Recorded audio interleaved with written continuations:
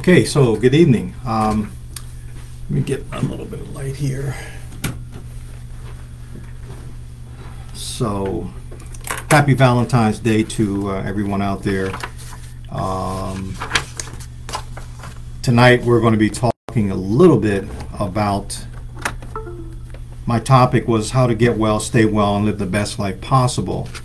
And one of the ways I feel that we are able to do that is going to be learning how to take better care of our health and also removing some of the things that will cause some issues. So what I want to do tonight, I want to talk to you a little bit about how the body works.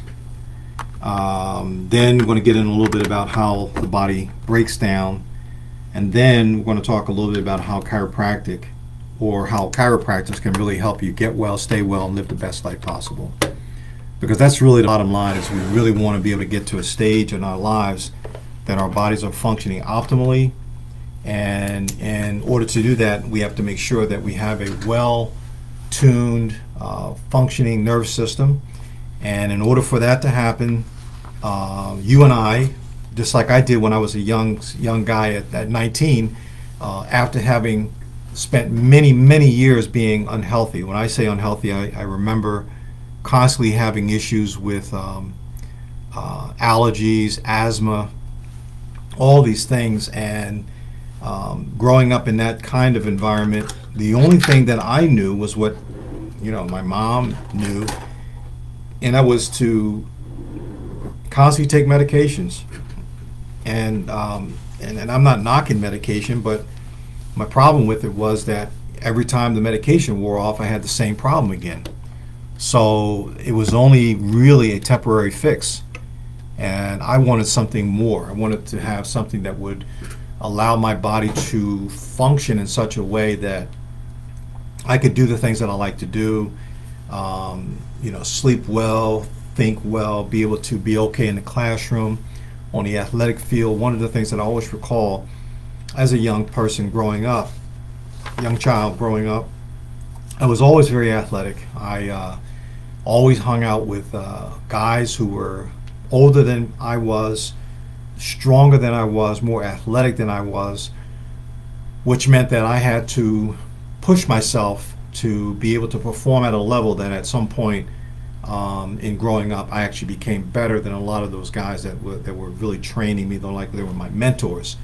And so that kind of put me in position that when I went to high school, I was able to play on a varsity football, basketball, and track. And then later went on to play basketball in college. So, but what I do recall growing up is I remember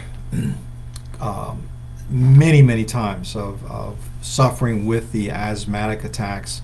I also remember, like, when it came from, like, say, spring and then in the fall, with all the pollen and things in the air, that I would wind up having these really bad allergic reactions with runny nose, running eyes, puffy nose. I mean, all the stuff that you just sneezing, having difficult time breathing. And obviously, I remember my mom would take me to either Kessler Memorial Hospital at the time, which was up in Hamilton, New Jersey, or we would take the trip down to Atlantic City and visit a medical doctor there. At the time, the office was Milano and Denton Fast. I think it was on Illinois Avenue, if I can remember. It's been a long time. And we would go through taking and doing all these tests to see what my allergies were. They would stick me with all these different things to see what I was allergic to.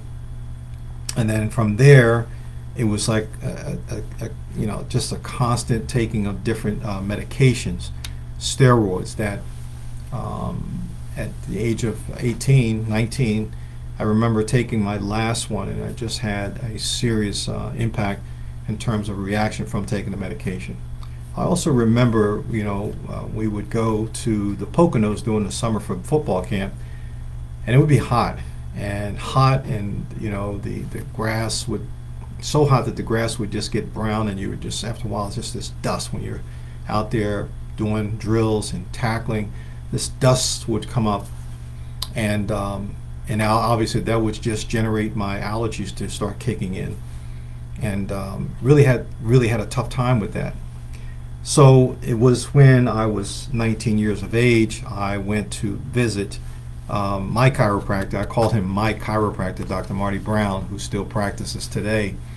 And what I loved about that whole experience was I'd always been interested in health. As a young person, I did a lot of reading. To this day, I have a library in my home, a study where I just love to read, love to study. And so when I went to him, he basically took me in a room, and I remember having charts on the wall, much like I have here, with the autonomic nervous system, and then another chart that I have over here talking and showing the spinal nerve distribution chart, just basically letting me show me how the nerves, what parts of the body that they go to, and how the those vertebra or the spine vertebra or the bones of the spine, much like this example here of a spine. And what he basically showed me, how the brain is sitting up here, you have the spinal cord sitting inside the spinal canal, and off of the spinal cord you have these openings called foramen that allow the nerves to come out to go to all parts of the body. So it's sending signals to every portion of your and part of your body systems, all your organs, all your cells, all your tissues. And also, when we look at the front, we see that between each vertebra, from between C2 all the way down to L5 and the sacrum, you have a little disc in there. And I realized that those discs, they're like cushions, they're like shock absorbers, and they also are like spacers to allow enough space between each of these vertebrae to allow enough openings so that the nerve can come out safely to go to each part of the body. Okay? Now, what I learned from that is that, okay, if these nerves are coming out going to all parts of the body, and if I encounter stress, and stress could be mental stress, emotional stress, could be chemical stress from things in the environment, pollutions in our waters, the types of foods that we eat that have all kinds of chemicals in them can cause a chemical reaction in the body causing stress. And the other one that probably hits a lot of people are physical stressors, like playing sports. Like I played football, I played basketball, and believe it or not, there were times that I got hit playing football. I remember one time I got hit so hard in the head, and my helmet came down and hit me in my left eye, and I went blind for a few minutes. Literally, I couldn't see out of the eye. Probably was concussed at that time, but who knew back then? Okay, so what I understand about this is that these discs are there as a shock absorber. Another interesting thing, if we look at the spine from the side, we'll notice that there's a nice forward curve in the neck, a backward curve in the mid-back, and another forward curve in the lower back, which allows this system to be to support the body like it's a shock absorber, so that when this spine is nice and curved like this, and with those discs in between, when you jump, run, it acts like a shock absorber, absorbing all the stress from the gravitational forces. And then when you look at the spine from the back, you see these little, we call them spinous process. They look like bumps. You can see them on people when they take their shirts off. You can actually touch them, and they look like little things just sticking out there. Well, these are spinous processes, and the idea here is that we want to make sure that these 24 movable bones within the spine are aligned with each other as best as they can possibly be. Because what we do know is this, is that when the body encounters a ongoing stress, okay, prolonged stress that it encounters on a day-to-day basis, it can cause your muscles to contract. Those muscles that are supporting the spine, keeping it in proper alignment.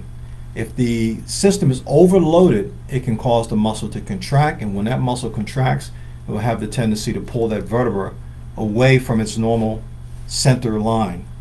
And in doing that, it's going to put pressure on the nerve, and that nerve going to whatever part of the body or organ or cell or tissue is going to be impacted. Okay?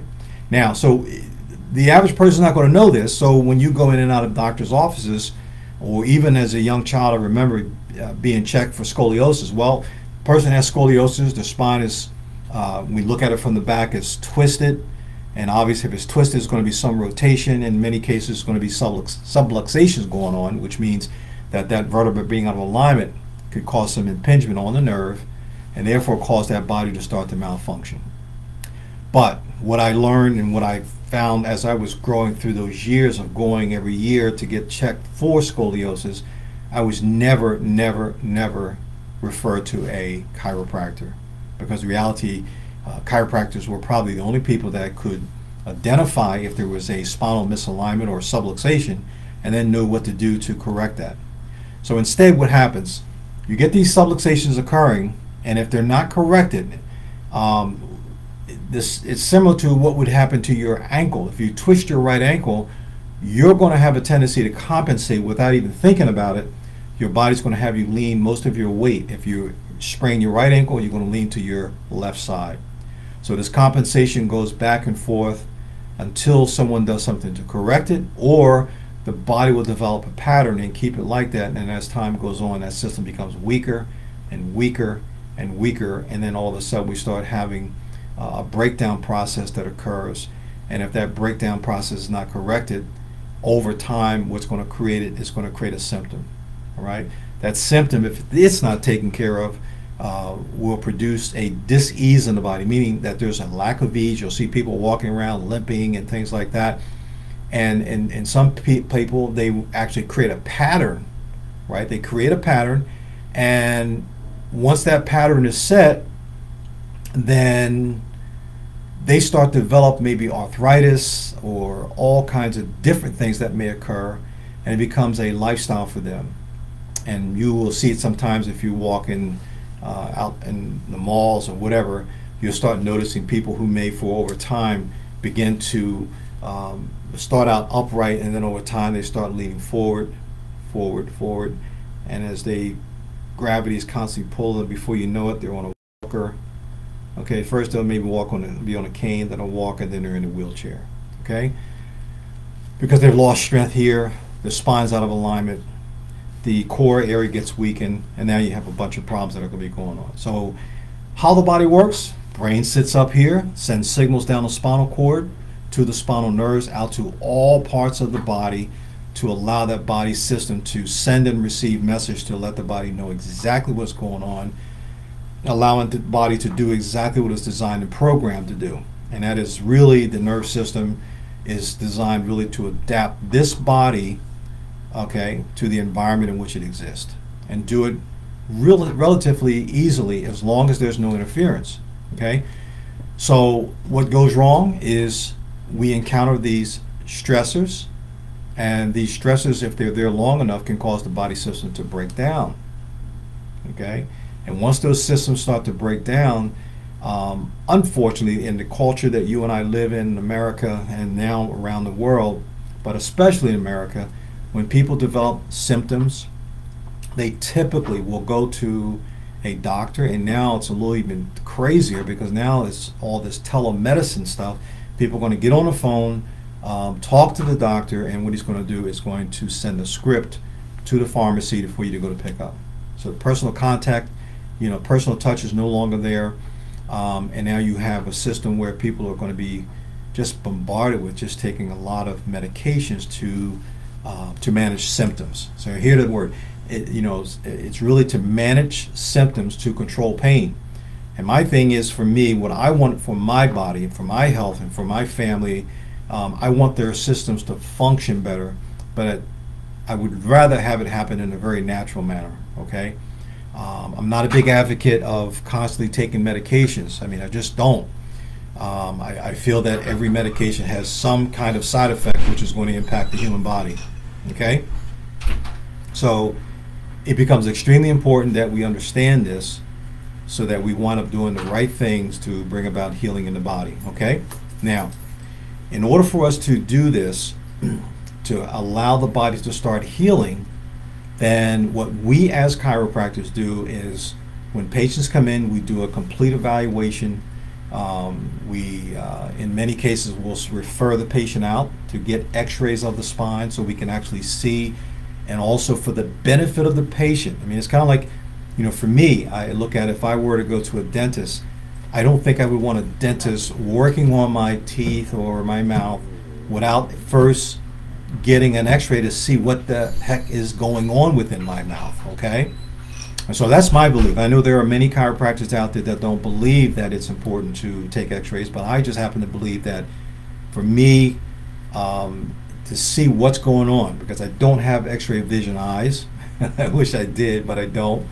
I want to be able to see what's going on. And that way I know that in seeing that, I know that I can help my patient more effectively. Now, the other thing that's important to understand is this: when patients do come in, when I talk to them about how the body works, so teach them how to get well, stay well, and live the best life possible, I want them to understand that it's not just all about pain. We live in a culture that makes us believe that when you're in pain, things are really bad and it's not supposed to be that way. But sometimes pain can be a good thing for us, okay? So if I do have a pain, then what I do is identify what has occurred within the last 24 hours of my life, especially if it has something to do with my stomach not feeling well, get a headache, or whatever. But when I get checked with my chiropractor, I want to say, okay, well, let's check my spine so I can see what is going on. Okay, let me see if my my vertebrae are in proper alignment. And once I can identify that, and once my chiropractor was able to identify that for me, my goal from that point on, and I've been doing this since I was 19 years old. I am now 69, soon to be 70 come March the 8th. I don't go to my chiropractor because I'm in pain. I go there because I want to make sure that my spine is properly aligned. And if it's not, I want to get checked, get adjusted, and I want to do that every single week, sometimes 2 times a week, sometimes 3 times a week, okay? But I go to my chiropractor, most importantly, I want to go there to help my body stay well, okay? Number one, get well, stay well, and then be able to live the best life possible by keeping my body in proper alignment, okay? Now, in addition to that, obviously, we need to make sure that we're eating right. We have to make sure that we're exercising. We have to make sure we're getting good 7-8 hours of sleep every night, okay? We must make sure that we have a great positive mental outlook of life or attitude.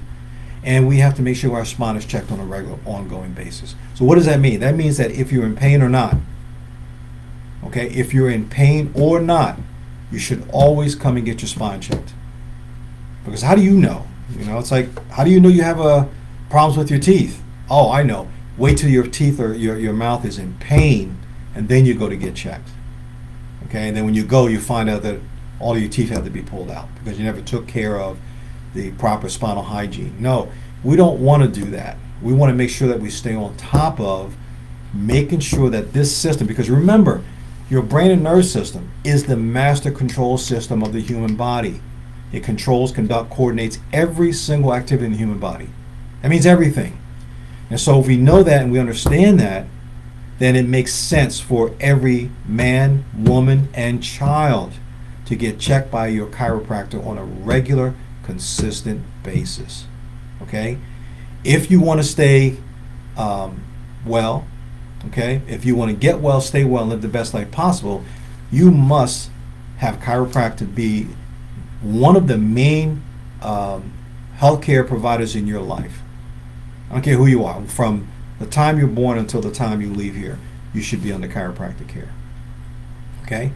We again, like I said, we live in a culture that is just dominated about pushing things to get rid of symptoms and especially get rid of pain. Okay? But it's about function. You want to be able to function well. When people come in sometimes, even those, and we take care of a lot of patients who've been involved in auto accidents and things like that. But again, even when they come, I teach them the philosophy of chiropractic to help them understand, okay, that the power that made the body is the power that can heal it. But in order for that to happen, we have to make sure that this spinal system is in proper alignment, okay? Chiropractic is really about life, living, and wellness. Teaching you, helping you understand that it's not about taking away from, but really providing a service of aligning your spinal system so your body can perform at a maximum level. Okay, because everyone wants to have maximum performance in their lives, and the only way you're going to have that is by doing those things that we talked about tonight. Okay, so if you are interested, really interested in having magnificent health, having a vitalistic lifestyle, having a lifestyle where you can do the things that you would like to do well into your 80s, 90s, and even 100. You know, I'm a big fan of Dr. Eric Plasko, who talks about living a 100-year lifestyle. My philosophy is do the things that you think that you are important to do to get to 100. Even if you don't get there, at least you'll have the health and the vitality to do all the things that you like to do at whatever age. You know, I say this to you because, you know, here, you know, I'm soon to be 70. My mindset when I go to the gym and when I plug in, sometimes they ask you what's your age.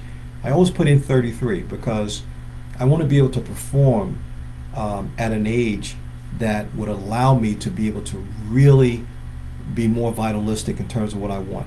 Okay, when I walk, when I talk, when I think, when I move, I don't want to be moving in a way that I see the typical 69, 70-year-old person is walking in here in America today.